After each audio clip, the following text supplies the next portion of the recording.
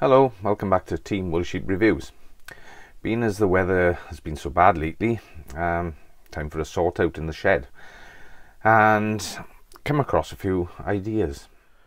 A friend of mine gave me these batteries, flies helicopters, 6S, 5 amp. So I was thinking, portable charge station, charge these bad boys up, and then we've got something to charge our Lipos with. Waste not, want not. So started to put things together and cut a bit of board to go in there. So with some of my voltmeter, some cable, some EC3 plugs. Because I got 3 batteries, I thought I'd solder on these EC3 plugs onto a bit of air board, and I'm going to fuse the output. I got some of these banana plug sockets, some banana plugs, a switch. Yeah, what else do I need? Right, this is my current charge station. I got the iCharger, and I've also got a second charger because I hate waiting. So the AccuCell 6 is the 80 amp version, so it gives me 10 amp charge. I've mounted these on Velcro so they can be removed and they can become portable. The only problem is 11 to 18 volts. Yeah, 11 to 18 volts. A 6S is 22 volts fully charged, but 24 volts, so it's not going to be too happy having 24 volts shoved into what's supposed to be a maximum of 18 volts. So I have an idea. What I found is this power converter. When you think our lorries and things run on 24 volts, so you've got a truck running on 24 volts, but all the accessories are 12 volts. What do they use? Power supply, DC boost converter, 24 volts down to 12 volts regulator. Yep, 10 amps. Should be absolutely perfect. Ding dong, I've got it. Let's open it up and have a look. Yeah, not too big. Stick it in the box. Job done. Yeah, bigger switch. This is single throw, double pole. So yeah, that should be man enough to do it. I should be able to take full current through there. This is at 240 volts. This is 15 amp, 20 amp at 120 volt. At DC is going to be about 50, 60 amps. Yeah, so this will be fine. More than man enough. This one might be a little bit. What I'll use this little switch for is for switching the voltmeter on and off. So, and the alarm. So that's also single throw double pole. So I can switch the voltmeter through it, and I can also switch the battery monitor through it. So, awesome. It's going to come together nice. What I've done, as you can see, what I've done there. This was a damaged piece. I've actually bridged a couple of tracks with solder, and then basically soldered the plug into place there, all the pins onto the board. So they're soldered on quite solid. I put hot glue then to hold them, stop them flexing, because if they flex or bend, you rip the tracks off. So what I've done now, I'm going to use this inline fuse, and it's a 20 amp inline fuse like you'd have in the car. It's one I had spare from old car alarm. And if you notice, I've cut the tracks. Basically with this stuff you just use a drill bit and use it to drill out the tracks. So you can see I've broken the copper straps, only on the positive leg, just to check. Positive.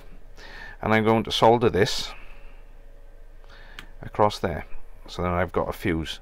So this will be the output then for, it'll go to from there to the switch, from the switch to the power reducer. Yeah, and there it is. As you can see, the fuse is effectively going across, soldered on that side, soldered on this side, and so from this side on it's now protected by 20 amp fuse. That will be hot glued into position there, so I got an inline fuse. Right, what I've done, as I said I was going to do, I've used my 6S extension lead. I've interrupted the negative leg through the switch, through one pole of the switch. So when I throw the switch, it basically disconnects the negative off there from the battery, so the volt monitor goes off. So no power to the volt. So I've got an ability to switch that on. I've got a voltmeter. With the voltmeter, I've interrupted the positive leg, taken it to the switch and back, so there's no switching going on involved, and then I've taken from the switch to the voltmeter. So hopefully when I plug it in, I should have the ability to switch the voltmeter on and off as well. So let's have a look. So when it's in the case, this is always the dodgy moment. Is it going to go in a puff of smoke? So be careful, ready to unplug. No, everything's fine. I've got confidence. I've done this before. Right, so switch on. Voltmeter's running, and the battery alarm monitor is running. So this can sit inside the box, not really interested in that. That's on the outside, giving me my battery status. So, and I can switch it on and off. 23.1, all 23.1. We're in between 3.1 and 2. So yeah, that's working perfectly. So all I need to do now is install it in my case.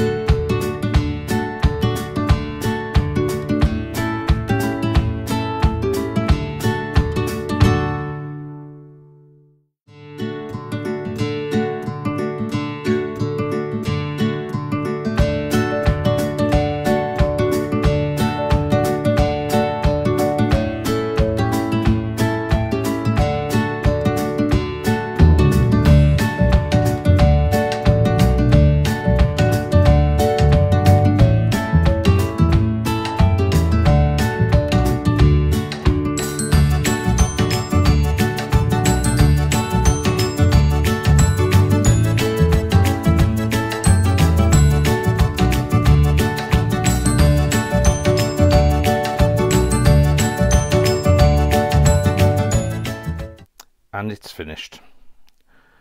Just to give you a run through, it's a Turnigy 80-watt charger and the balance board, 4 batteries at the same time.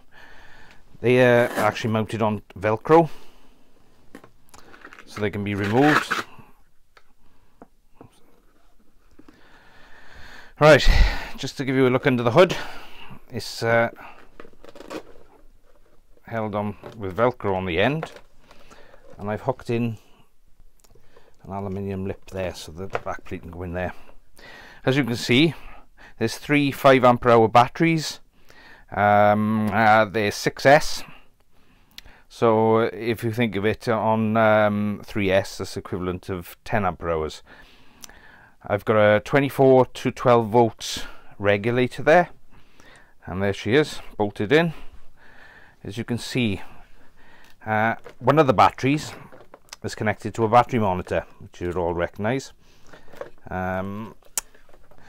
So if the batteries start to run down, that's going to alarm inside.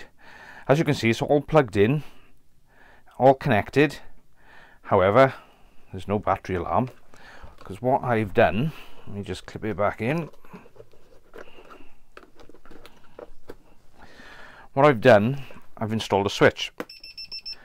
The switch will tell me the battery voltage, and as you heard the battery monitor alarm there. However, the charger's not powered. On energizing, I've got a neon indicator there, and then there's power to the charger, so use the charger as normal. Obviously, if the battery monitor starts alarming, then you run the batteries down too far. So yeah, that's it. I'm really pleased. Can't wait to take it out. Yeah, before I close out, I'd just like to say a thank you to Steve and Andy, our helicopter boys, for donating their batteries for me to make this project. It was an idea I had after seeing the batteries and the size of the batteries. I did a bit of maths and I thought, I could get quite a lot of charges for my mini quad batteries out of that. So and that's where the idea started. So yeah, I hope you get some ideas from this and try and get hold of some batteries and build yourself a portable charger. Not difficult. I'll list the parts on that I got from eBay. The power regulator was the biggest obstacle. What I found is a lot of the Turnigy chargers run on 18 volts. Running them on 18 volts didn't help really when you've got 6S batteries that are 22, 24 volts. Don't really make much sense when you can charge 6S batteries off these chargers, yet they won't run off of 6S batteries. Bit confusing. The iChargers, very expensive, not the type of thing you want to hump around in your out on site, so too expensive. So I thought this Turnigy charger, cheap and cheerful, will do the job. I can use it and abuse it, and I am going to worry about it.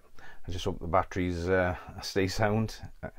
But no, trickle charging off these batteries, I'll get lots of charges off them with no worries whatsoever. There's no high discharge, so there should be no risk of them combusting or being a problem or ballooning.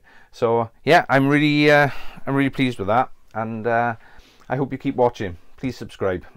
Thank you. I hope you enjoyed that and give you a few ideas. So all I've got to say is build one. Can't buy it. Okay, buy the bits and build one. Thank you very much.